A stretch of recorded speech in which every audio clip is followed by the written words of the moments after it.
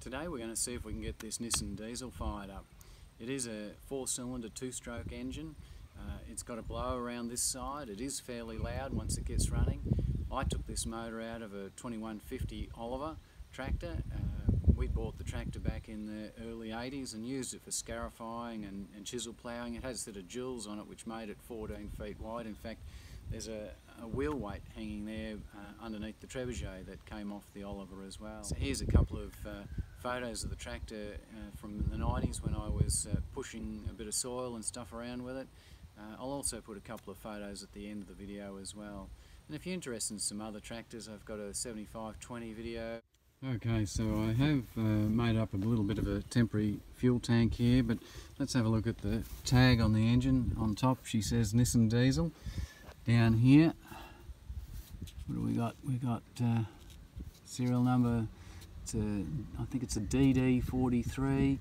Down here, rated output 141 horsepower at 2200 revs. But anyway, it's a little bit different to a GM in as much it does have an external fuel pump on it. The fuel pump, or the priming pump, was stuck, so I've had to free that up, and I did turn this engine over by hand, and I did hear a little bit of it. I'm a bit concerned that I may have damaged something in the fuel pump, but anyway, we'll do a bit of work on it and see, get the starter motor on and see if we can get it started. But anyway, I made up this bit of a frame, if you can see.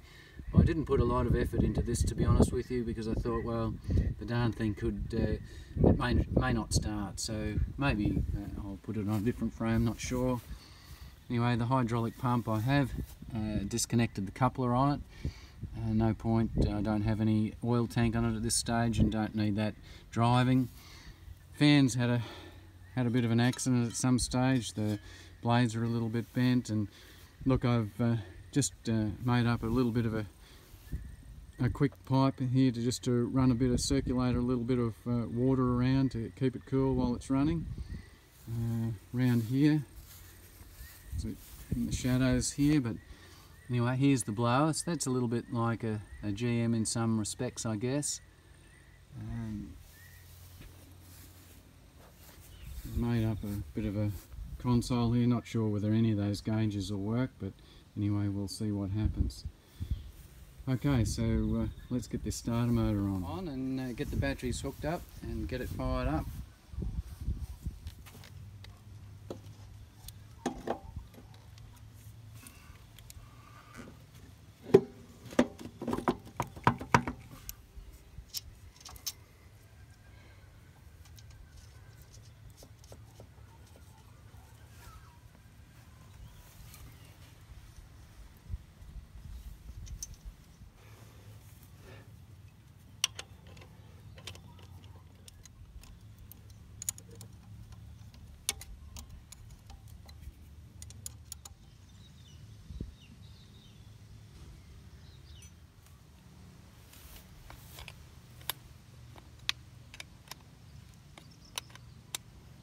Okay, so we've got the batteries hooked up. We might just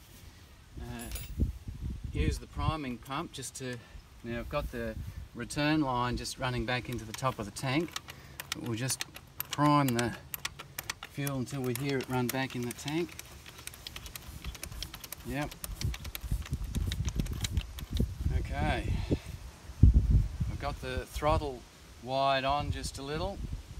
Here's the shut off. Everything seems to be free. Anyway, we'll see whether even the ignition key works. Okay.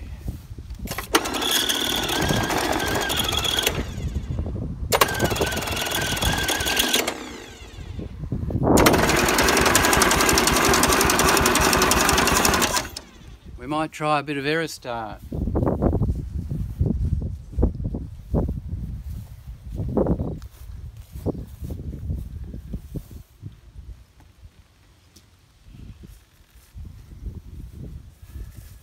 Well, at least we had some smoke coming out, so we'll just give it a bit of a start and see what we come up with.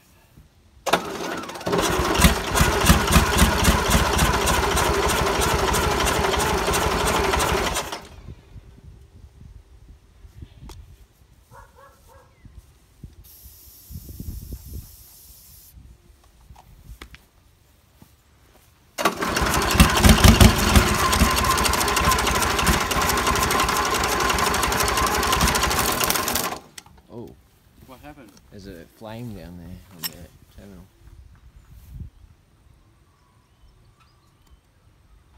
Just the paint, I think.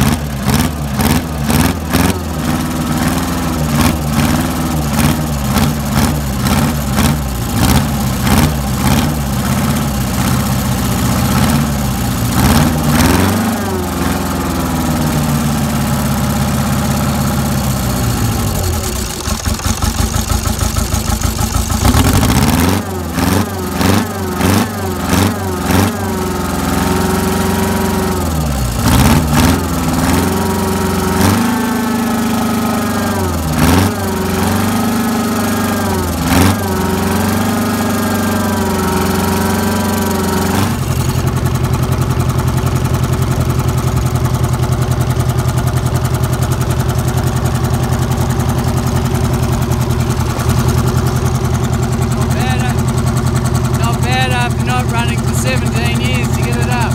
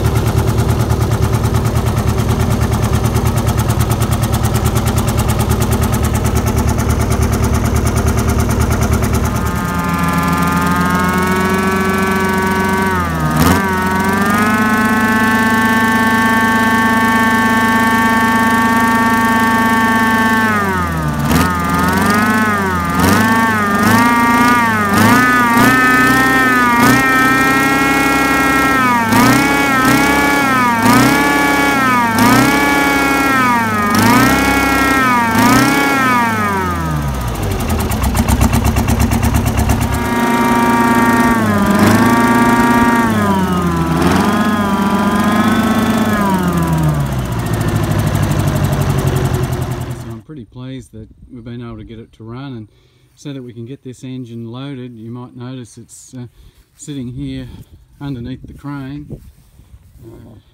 It's a fairly heavy bit of gear, and just so that we can get this engine over to this rally in the next weekend or so, I've just taken some wheels that I've made up, taken them off something else, and welded a bit of plate there in the end, run an axle through, got the wheels on. Hopefully now we can get it loaded and unloaded. Hopefully it might create some interest for some people, and yeah, so if you're interested, check out a YouTube clip in a couple of weeks' time. And